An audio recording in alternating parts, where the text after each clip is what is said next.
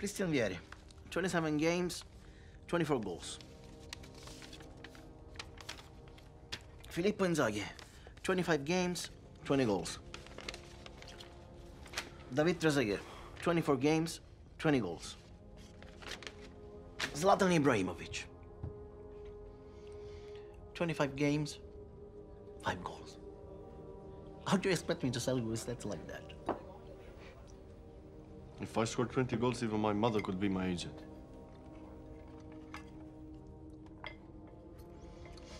You think you're cool? You think you impress me with your gold watch or your Porsche and your Gucci jacket? You're a nobody. Fuck you. You sure? Because I can make you into something.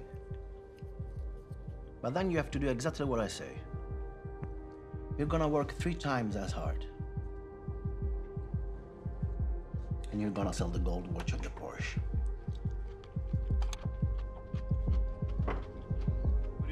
What do you say to people in Sweden that think Zlatan Ibrahimović go to a league who is not that good as the Italian? Something like go fuck yourself, or something in that attitude, because these people always have something to complain about Zlatan.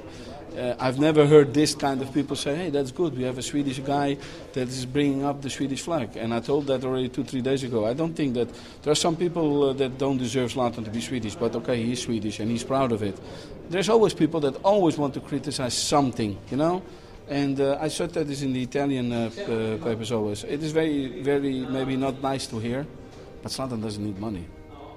Zlatan needs emotions, he needs objectives, he needs targets to win for.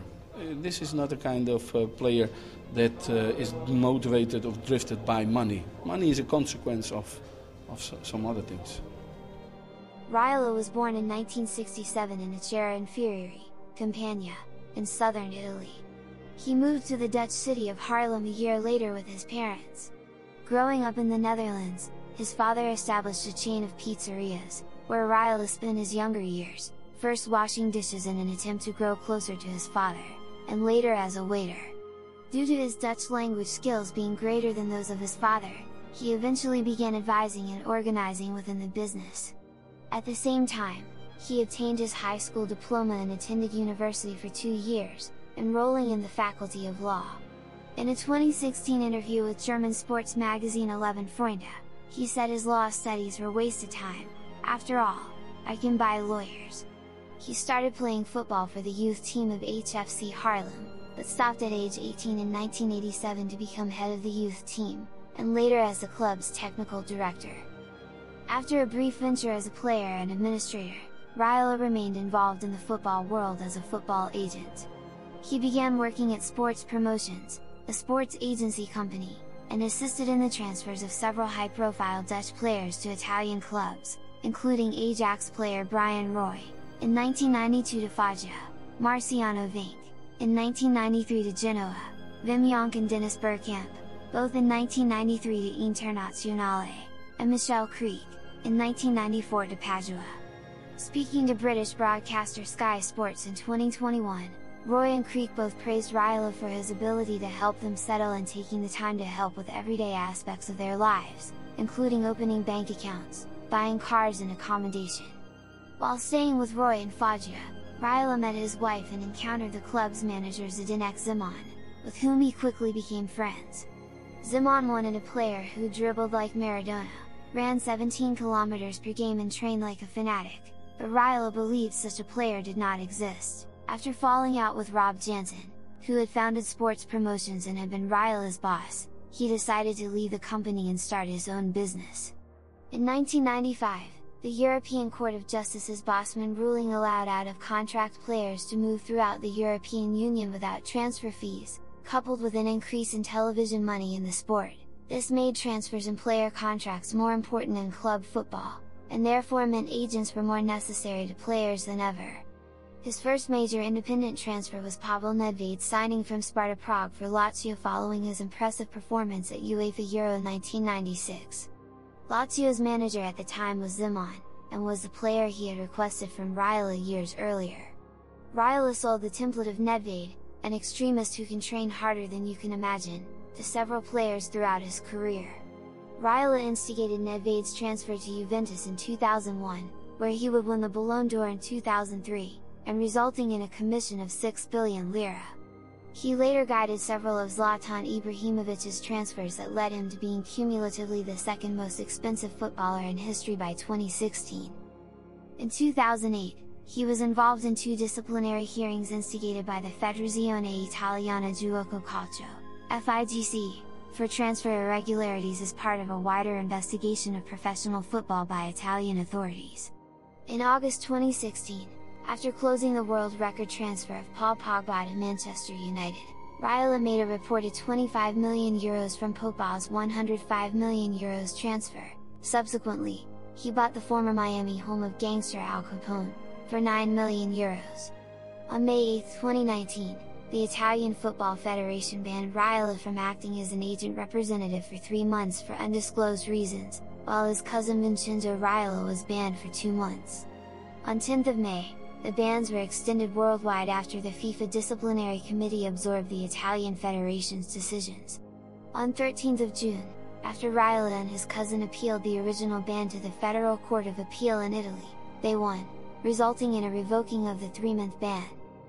In 2019, Raiola, along with fellow agents Roger Whitman, Jorge Mendes, and Jonathan Barnett, formed the Football Forum, an international movement of players and agents to help create a new football system opposed to FIFA. On January 22, 2020, Raiola, along with Mendes and Barnett among others, threatened FIFA with legal sanctions following the planned cap on transfer payments. During a 2021 interview with The Athletic, Raiola explained that his feelings towards FIFA stemmed from the many scandals and allegations of corruption aimed at the organization, reputation. Viewed as a super agent, Raiola was among the most high-profile agents in football, with his involvement in lucrative transfers making him as famous as his clients. He was regularly categorized as being among the richest and most powerful agents in the sport, and upon his death in 2022, Italian newspaper La Gazzetta dello Sport described him as the most powerful, the best, the most discussed.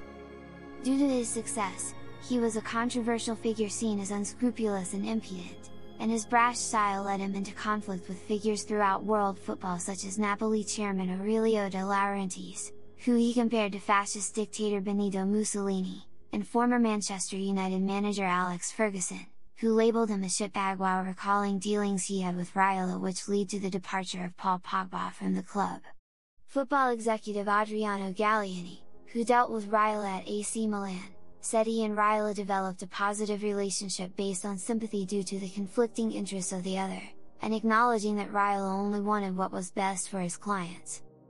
Raiola was known as a hardball negotiator, and as an agent who regularly defended his clients from criticism, often leading to him using the media to insult pundits and managers such as Paul Scholes, and Pep Guardiola, saying that as a person he's an absolute zero. He's a coward, a dog. Dutch journalist Taco van den Velde attributed his success to his hard work and intelligence, and his ability to fight for what was best for his client. Raiola described himself as an altruist in contrast to fellow agent Jorge Mendes, who he described as an egoist, due to the differing motivations of both. Due to working for his father's restaurant, the caricature of Raiola as a pizza maker was formed following a clash with former Inter Milan player Siniša Michlovic. He was often characterized as being from the American television program The Sopranos due to his personality, fashion sense, and attitude, including by Ibrahimović, and was regularly underestimated due to his appearance. In his autobiography I Am Zlatan Ibrahimović, he recalled choosing Raiola as his new agent based on a description by Dutch journalist Thijs Sleggers of mafioso. Writing for Spanish newspaper Marca in 2016, José Felix Diaz noted that Raiola's residence in Monaco was in a small apartment rather than a luxurious mansion, and his lifestyle had not changed, opting not to wear fancy clothing. His office was based in Monte Carlo and had no traces of luxury according to Italian newspaper La Repubblica, and only 4 employees. I knew that I was sitting in front of a guy that was extremely talented. And I knew that I was sitting in front of a guy that had the same character that I had. And after 5 minutes I saw also in him somebody that is totally himself, not playing a game or trying to act. you know.